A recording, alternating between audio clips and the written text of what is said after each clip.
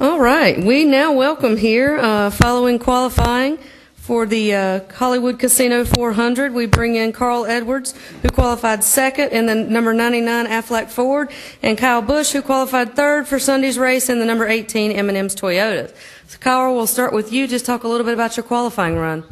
Not bad.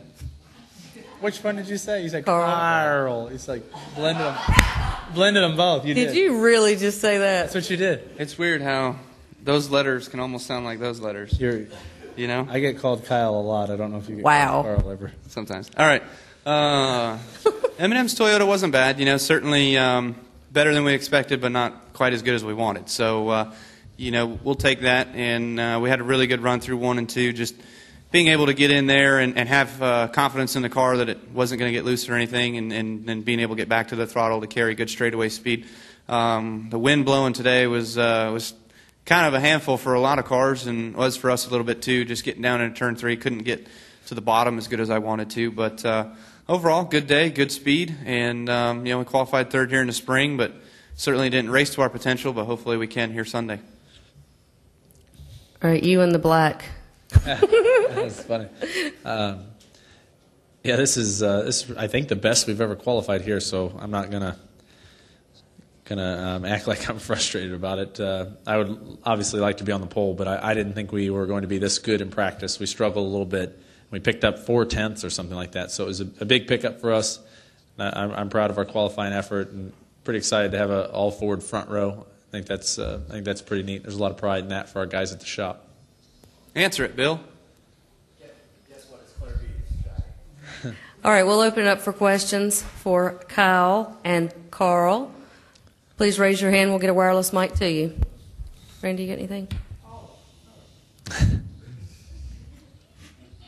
Well, for each of you, I mean, Kyle, we've kind of talked about your struggles here at Kansas. So does this give you a little more confidence, you know, being able to start up so high? Not really, to be honest with you. We qualified third here in the spring, and you know, didn't do so hot with that. But today was a good day. You know, we unloaded in race trim. We spent a little bit of time there, and car was really loose, but we made some gains on it. And then all we did was swap over to race trim, qualifying trim, and we made 2 runs there, and felt like the car had decent speed. You know, posted I think 8th fastest time. So you know, I'm still looking forward to the race. I feel like starting up front is obviously beneficial. Getting a good pit selection is beneficial. So to carry those things into Sunday, and you know, my next closest competitor for the chase starts right in front of me. So you know, other than that, we're not worried about who's behind us. Well, that's the thing too, Carl. I mean, you really want to get that nose ahead of Greg tomorrow to get that lap. I mean, there's a point right there. Yeah, there is. I think he has to lead the across the start-finish line. Well, no, I guess that's the start of the race, so that lap doesn't count. Yeah, I want to lead the first lap. So, you know, hopefully though, it's like Kyle said. I mean, you know, qualifying here is not really indicative of how you're going to run in the race. You know, hopefully our qualifying effort translates into a good race, but we've got to focus really hard on race trim tomorrow. You know, it's you know, the race is a long one. You can pass here. It really matters how fast your car is in race trim.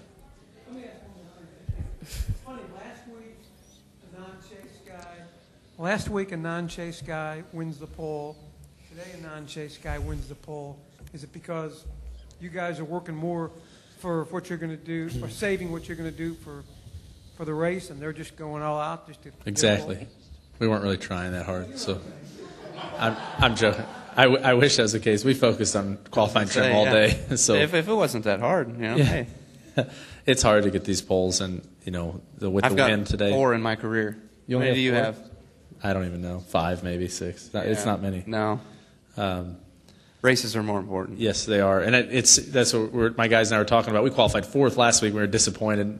25 laps in the race, you can't even remember where you qualified. So, you know, obviously we're up here discounting how important qualifying is because we didn't get on the pole. But we're hoping that it doesn't really matter. We're hoping that the race is the more, you know, the part where we can show how fast we are. All right, we'll take a question from Steve, then come back to Bob. Steve Richards, the PRN. Kyle, real quick, I mean, are you surprised that Clint left to go to Michael Waltrip at Toyota, and what do you think Clint brings to the Toyota guys? I mean, you ask if I'm surprised. I mean, it's, you know, in this sport, you've got to do what's best for yourself, what's best to keep yourself in the door on the racetrack, you know. And fortunately, Clint found a sponsor that wanted to go with him and be able to put a deal together at MWR. You know, that certainly helps out Michael Waltrip Racing, bringing in a third team as of now, and being able to work with the Toyota guys, the Toyota bunch. You know, I like Clint. I think he'd be an advocate and you know, one that we can really pull off of and learn from, knowing all the things that he knows with being at RCR for so long. So I think it'll be good. Bob Hawk, Christine Daly, for either one or both of you, what translates more to hear the information that you have from June or the information from Chicago a couple weeks ago? That's a good question. You tell me, Carl. I don't know. Your race didn't go so well in June, did it? In Chicago? Yeah, it was not bad. I was running fifth until I ran out of gas. I meant from here, the first race. Here? First race. No, it didn't go good. So his notes were probably not using those. And then our race went okay, so we're probably going to use some of those. I think each track is different enough. I think you focus more on the track that, you know, we would focus more on Kansas notes than we do on Chicago. But, you know, this sport changes so fast. I don't know about Kyle's team, but, I mean, you're always developing something, you know, and there's always new stuff. There's always new setup ideas and things you're working on, and you just have to keep moving forward. That's why I think the times were faster in practice today. I know our mock qualifying times were faster than we ran when we were just here the previous race. You know, we kept in the first race here's right front camber. We're going to run the Michigan left rear spring. We're going to run the truck arm split from Kentucky. And, you know, we'll probably go with a little bump stop ratio like we had at Chicago. Write that down. All right, we'll take our next question from Mike in the back. Mike Muller.net. I think I'm right on this. There have been 7 mile-and-a-half races at the cookie cutter tracks and 7 different winners this year. Does that say anything? I mean, is it just coincidence, or is it just like almost like Talladega, Daytona? You know, you have a mile-and-a-half track. You think that at a mile-and-a-half track, if something works for one guy, it worked for him for 2 or 3 races or something. If it ain't us winning, hopefully it's not another Chase guy. I can't agree with that.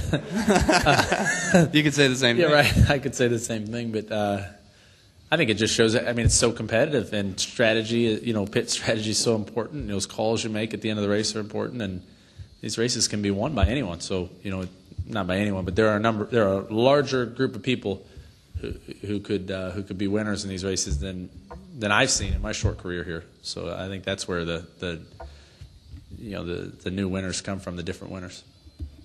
Any other questions? All right, gentlemen. Good luck Thanks, on guys. Sunday. Thank you very much. Thanks for having me. Enjoyable.